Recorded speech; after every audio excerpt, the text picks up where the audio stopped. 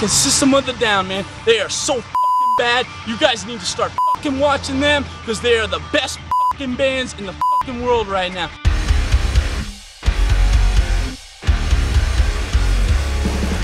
What's up, everybody? I'm Finn McKenty. This is the Punk Rock NBA, and today we're here to talk about System of a Down. They've sold over 10 million albums, they've won a Grammy, they were the first metal band to hit 1 billion on YouTube and Spotify with Chop Suey, and with so much mainstream success, they've introduced millions of fans to the genre, but without ever compromising on their vision. Their music is just wildly eclectic, combining everything from the Beatles to black metal to Armenian folk music, some of the most innovative, interesting stuff to ever hit the mainstream. And maybe even more importantly, they've also always had a powerful message, in particular raising a lot of awareness for the Armenian genocide and other social issues to the point where they were banned on the radio after the 9/11 attacks. And somehow, despite not having released an album in almost 20 years, they remain one of the most popular and influential metal bands of their generation. And so the question is, how do they do it? And what is their lasting legacy and impact? Those are the questions that I will try to answer in this video. And also, I'd like to thank Factor for sponsoring this video. If you're busy with holiday plans but you still want to eat well, and you should, then check out Factor. They make nutritious, chef-prepared meals that are delivered straight to your door, and they're ready to eat in just 2 minutes. That means you can skip the trip to the grocery store and all the chopping and the prep and the cleanup and all that, while still getting the flavor and nutrition that you need. And if you eat out a lot, it's a great way to save money. It's cheaper than takeout, or even worse, delivery, which, if you ask me, is a complete ripoff. And also, they have a ton of options. Personally, I like Calorie Smart, which is under 550 calories per serving. But they also have new lunch-to-go meals that are ready to eat with no microwave required, and their fancy new surf and turf options. Personally, I love that I don't have to think about what to eat for lunch. I just pick something and I know that it's going to taste good and that I'm also going to hit my macro goals. So if you want to check out Factor, and honestly, I think you should, head to factor75.com or click the link below and use the code PUNK50 to get 50% off your first Factor box.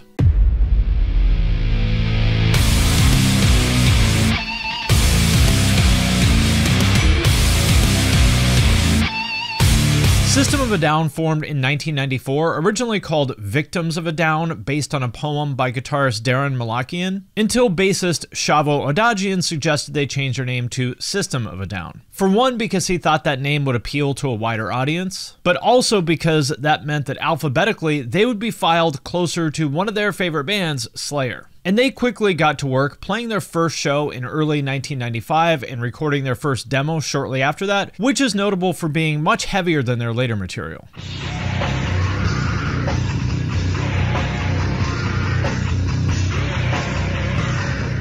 They followed that up with their second 1995 demo, which is really where they started to come into their own. It's pretty impressive that they found their groove so early. Of the 4 songs on the demo, 3 of them ended up being on their first album, although they do sound pretty different on this demo.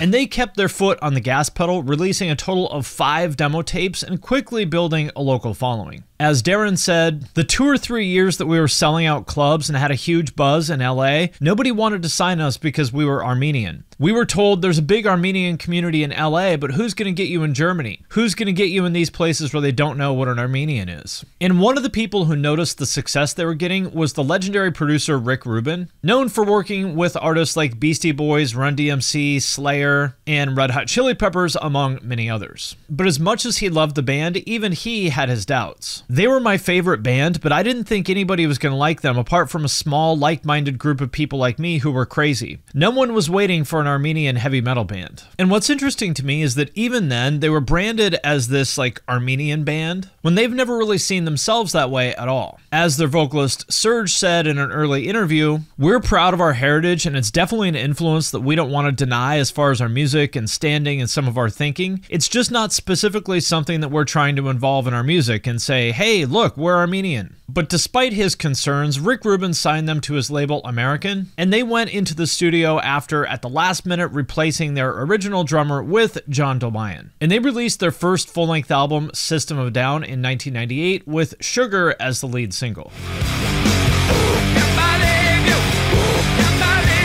And this song is, to put it bluntly, weird. Like, the first line of the song is the kombucha mushroom people sitting around all day long. What is that? The song also just like completely changes feel every few seconds. The video is super political. Nothing about this is accessible at all. And yet somehow it became kind of a breakthrough hit for them, getting regular airplay on rock radio and even on MTV. The second single, Spiders, was more subdued and showed that they weren't just this like crazy zany metal band. And that song was also picked up by rock radio as well as appearing on the soundtrack for Scream 3. And somehow, to the surprise of pretty much everybody involved, by 2000, the album had gone gold. As John Dolmayan said, "We never expected Sugar or Spiders to be embraced by MTV or to be on the radio. We never expected anything to be on the radio. We thought we would be a very underground band, but for some reason the mainstream has kind of accepted it." Even the notoriously uptight Pitchfork gave it an 8 out of 10 and kind of predicted the future. As they said, quote, "Imagine the scene. It's 2002. System of a Down and Slayer are again playing on the same bill, but this time the audience is chanting for the former. Sure, it's unlikely, but for how many bands would it even be conceivable?" Which brings us to their second album, Toxicity. And the question here was, could they follow up this groundbreaking album? Or would they fall into the so-called sophomore slump, which is what happens when so many bands have this great debut, but then kind of run out of ideas and deliver a mediocre second album?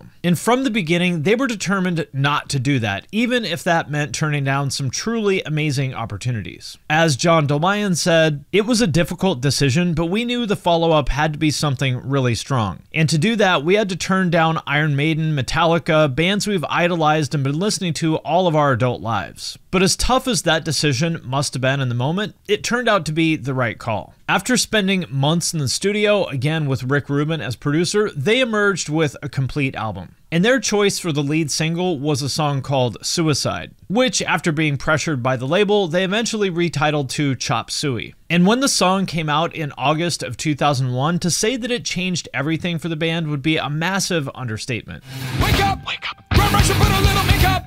Despite sounding like absolutely nothing else on the radio, to me it's almost like a more accessible version of Dillinger Escape Plan, or as Kerrang called it, a heavier version of Bohemian Rhapsody because it changes feel so abruptly and frequently. The song somehow became a radio hit and got into regular rotation on MTV. And when the album came out, it debuted at #1 on Billboard, over people like Alicia Keys, NSYNC, and Mary J. Blige. But unfortunately, the timing for their success couldn't have been worse. It was the week of September 11th, 2001. As bassist Shavo Odadjian remembers, "I answered the phone and it was my mom saying put on the TV. I turn on the TV and all of a sudden the second tower falls. At the same time, my phone beeps again and I pick up. It's my manager and he says, 'Congratulations, you're #1 on Billboard.'" The timing wasn't great and the content of the album didn't help either, with song titles like Jet Pilot and their most popular breakthrough song with a hook that contains the phrase "self-righteous suicide," a lyric which actually got them banned from Clear Channel radio stations, along with other metal artists like Megadeth, Metallica, and Ozzy, and pretty much anybody else that had any sort of song titles or lyrics that they thought might be poorly received in the wake of 9/11. A few days after 9/11, Serj also posted an essay on their website calling out what he believed to be American mistakes in Middle Eastern foreign policy, which was deeply unpopular and got a lot of blowback. I guess Serj put a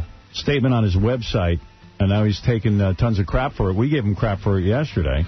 He bravely said he'd come on the air and try to explain because he feels he's getting a bum rap. And on top of all of that, the band was also getting harassed and racially profiled. As Shavo said, "In the Midwest and in the South, there were some remarks made. They thought Armenians were Middle Eastern because nobody knew what an Armenian was. We were pigeonholed as camel jockeys, terrorists, all these crazy slurs." And for anyone who doesn't know, Armenians are not Arabs, and the official state religion of Armenia is Christianity, so they would have absolutely nothing to do with the 9/11 attackers. But obviously back then, a lot of people didn't see it that way. But still, none of that could stop their momentum. Chop Suey may have been been banned from the radio, but it still got heavy MTV airplay. And the follow-up singles Toxicity and Aerials were both Billboard Top 100 songs. And with songs criticizing everything from the militarization of the police to humanity's mistreatment of the planet, although System of a Down kind of got lumped in with the nu metal thing, with Serj's kind of weird vocals and highly political lyrics, to me they were almost more like an updated version of the Dead Kennedys. But in spite of all that success, or actually maybe because of it, cracks were already starting to form in the band. As Daron Malakian said, Chop Suey was a really great thing for System of a Down. It made us more famous, made us more money, and it elevated us as a headlining arena band. But at the same time, that's around the time where we all started getting separate buses and living our own separate lives as well. And being as busy as they were riding the wave of Toxicity's success, the band was in no place to record new material. But fortunately, they had 16 songs left over from the Toxicity sessions that didn't make it onto the album because, as Serj put it, quote, they didn't fit into the overall continuity of the album. And even with all this mainstream success, they didn't back off on their politics, with the lead single Boom being accompanied by a Michael Moore directed video, which protested the war in Iraq. Boom. Every time you drop the bomb, you kill the god your child has born. With that being said, the album was essentially a collection of B-sides and outtakes that was just sort of intended to hold people over until the next album, and most fans these days rank Steal This Album as their least favorite. And they followed that up with what would prove to be their last albums, the double release of Mesmerize and Hypnotize in 2004 and 2005 respectively. These were originally written as one album, but just like with Toxicity and Steal This Album, they ended up coming out as two separate releases, and basically just picked up where the first album left off. The debut single was BYOB, or Bring Your Own Bombs, which criticized the American military for, in their view, recruiting the poor to fight its wars. Everybody's going to the party, have a real good time. And what I find interesting is that even as they were doing their most accessible, mainstream-friendly kind of music, like the chorus of BYOB, at the same time there were also more extreme metal elements than ever. For example, here.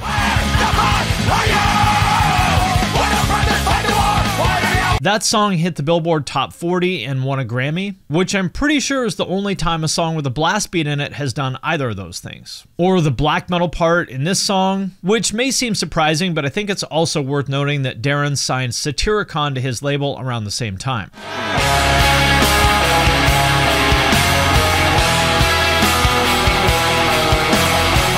They followed that up with Hypnotize, which also went to #1 on Billboard, making it their third #1 album. It seemed like the band was doing better than ever and just couldn't be stopped. Everything they touched just turned to gold. But what nobody knew at the time is that this would almost certainly be the last album that they would ever release. In 2006, the band suddenly announced that they would be going on hiatus, which usually means like we're breaking up, we just don't want to say it, although the band clarified that in this case, that wasn't true. As Daron said at the time, we're not breaking up. We're going to take a very long break after Ozfest and do our own things. Which they did. Daron and John did a project called Scars on Broadway, Serj put out several solo albums, and Shavo collaborated with the RZA, among many other projects that they were involved with. And they eventually did come back in 2011 for a round of international touring and festival dates, and played their first ever show in Armenia in 2015. But what never came back was more music or more regular touring. And the question on everybody's mind was why? Why couldn't this great band, who was at one time incredibly prolific, putting out 5 demos in 2 years, why couldn't they manage to put out another album or even consistently tour? Some fans speculated that it was because of the growing political differences within the band, specifically between Serj and John. For example, back in 2020, when John spoke out in favor of Donald Trump, calling him, quote, the most attacked president in history, yet the greatest friend to minorities. But as much as people may have thought that would be a problem for the band, that doesn't actually seem to be the case. No, that's got nothing to do with it.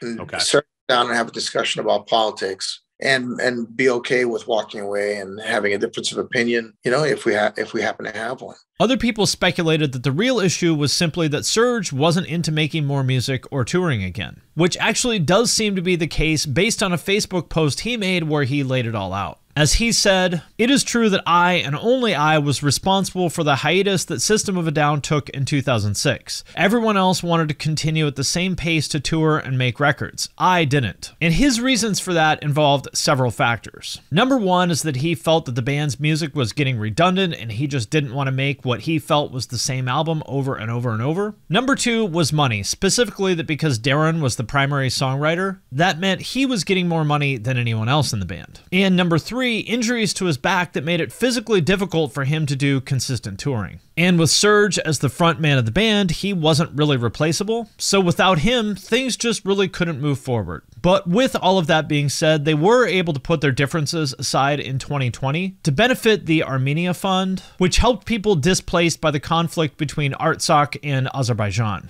I just wanted to write a song that was Armenian related, Armenian history related, but showed us as victors and not victims. And what was really interesting to me is that from a musical perspective, it felt like they really hadn't lost a step at all. In fact, this might actually be their most extreme material ever, even 25 years into their career, with some parts that are basically straight up black metal.